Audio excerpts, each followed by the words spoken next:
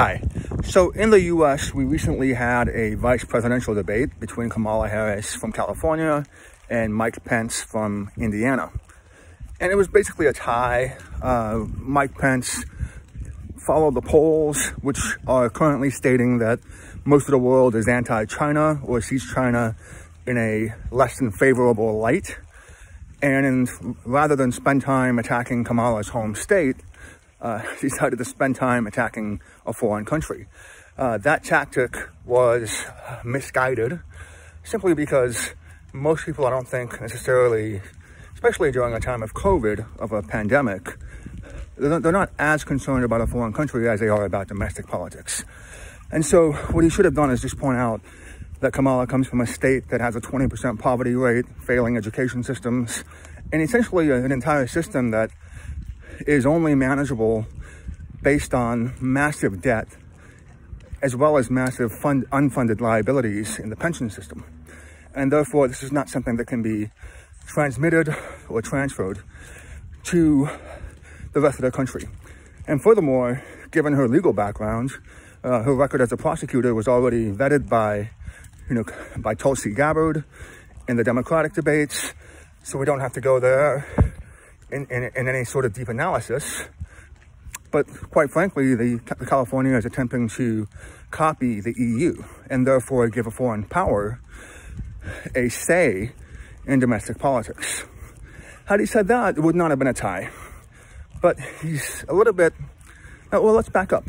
It is a problem that he's, trying to come after a foreign power when we're having so many domestic issues, and therefore seek to displace blame externally.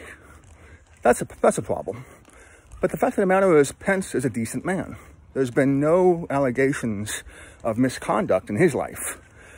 No allegations of cheating on his wife, no allegations of alcoholism, no allegations of really anything. There's been some issues where, as a young man, he procured kegs of alcohol for a fraternity.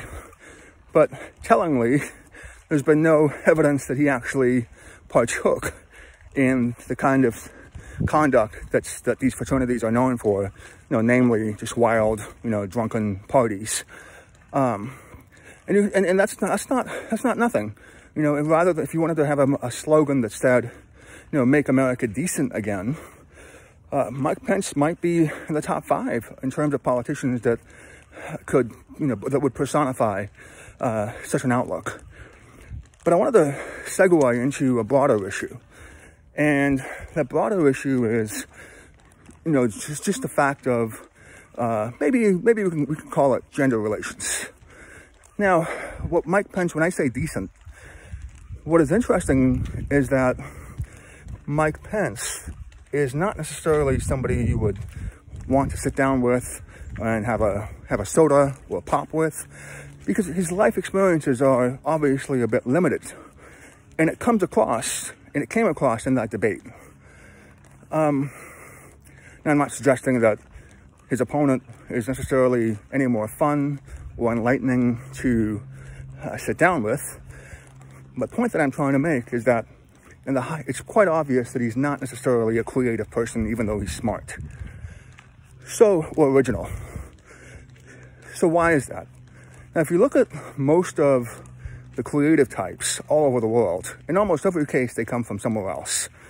And they've traveled at a young age, or they've suffered some sort of adversity at a young age, even if it means changing schools and so on. A lot of the actors that we think are American are actually from Europe. Audrey Hepburn is an obvious example. Marilyn Monroe is American, but she's actually deaf in one ear, and she was put into a foster home. I certainly had a difficult life growing up. Cary Grant, you just go back and look at all these people that you consider to be at the top of the heap in terms of creativity. Not only are many of them from overseas, but quite frankly, the other part that people tend to forget is that a lot of them are gays or homosexuals or whatever term is acceptable these days. There's an acronym that I can never quite get right. And so that's what I want to focus on, is the creative aspect. Why is it so hard to have both decency and creativity? And quite frankly, it should be obvious. You know, if you create a situation where you stay in one place and you get married, you raise children, you pay your mortgage, and so on, you're not going to be in a position where you're going to have a lot of life experience, simply because it's just too difficult and it's too expensive. And so to the extent that you have that life experience, it's going to come from a position of privilege and wealth, which in and of itself blocks you from having the kind of experiences that would put you on par with somebody who does not have or come from that sort of elite background. And that's one of the reasons why you don't see too many elites, whether they're children of elites or elites themselves, having much to say that's original. And we know that because the greatest speaker in America is probably Malcolm X, who went to jail, who was a pimp, who paid off police officers, and so on. So, you know, you've got that. You've got Muhammad Ali, also no college degree. Again, somebody that was managed to outperform the Rand Institute and all of its PhDs on the issue of the Vietnam War. So you see right off the bat that being part of the establishment inhibits you in some way, and in some very important ways. Specifically, being able to be original and to think for yourself. And the issue with gender relations is that if you wanted to create a hierarchy of creativity, you would probably put gay men at the top, and then at the very bottom would be just women, whether straight or gay.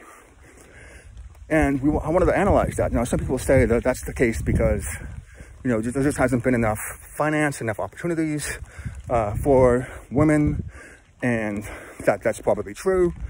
But again, it really goes back to the fact that if you're doing the hard work of sustaining civilization, staying in one place, buying a home, raising children, taking care of them, making doctor's appointments, cooking, so on, what that really says is that you don't necessarily have the time to put on a backpack and go to Europe for a year. And so when we talk about decency, we're talking about a scenario where we live in a world where creativity is not necessary for survival. It's a nice to have, it's an important to have, but it's not necessary for survival. You can imagine very easily a world where we have no art or very minimal art. And quite frankly, the kind of art that we've been coming up with over the last 4 years in the US is forgettable. And so it's a good example that you can survive in an environment where you do not necessarily foster creativity. So once you figure out that civilization requires not necessarily creativity, but a lot of other things that are more prosaic, you can see why that hierarchy has existed thus far. Now, whether or not that continues in developed countries as machines take over, or hopefully take over a lot of the mundane tasks, I don't know. We've been talking about machines taking over mundane tasks and freeing up time for individuals for the last 50 years. And what's happened is that the security flaws within these technological, quote-unquote, improvements have been so severe that they've actually cost people a lot of time. Whether, you know, especially when you think about Wi-Fi and you know, the different SIMs, different networks, and a multitude of options, all of which may have their own way of doing things. And so this idea of technology necessarily leading to free time, which then opens up creativity, has been talked about for at least 50 years by almost everyone from Nobel Prize winners all the way down to, of course, your individual housewife in the 1950s, who was supposed to have more time with the invention of all sorts of things like the dishwasher and the vacuum cleaner and so on, even the microwave dinner. So when you look at that hierarchy, I want to take a moment to examine why Mike Pence, where he comes from, because a lot of people are going to look back on this and say, you know, not only, you know, why didn't he focus more, you know, on the debate, because it's quite frankly, it's going to, you know, they're going to lose this election, and it's going to be Biden that wins, not because he's any better, but if you actually look at the amount of money that's being spent, the Democrats in this election, because of a billionaire named Michael Bloomberg from New York, are actually outspending Donald Trump's campaign, I think by a factor, by 100% more money, is what I think. You can go on, I think it's the FEC, Federal Election something Commission, and they actually publicize, exactly who's spending what. And while Biden and Trump appear to be equal in terms of donations and spending, what's happened is that a former Republican, now Democrat, Mike Bloomberg, has put his about $1 billion, maybe more, into the campaign for Biden. And so essentially we have in the US a situation where a billionaire bought the election in 2016, and now another billionaire is going to buy, from New York as well, it's going to buy the election in 2020. And again, that's not my main point of this, is to go back and try to explain, because I'm always for the underdog and the misunderstood.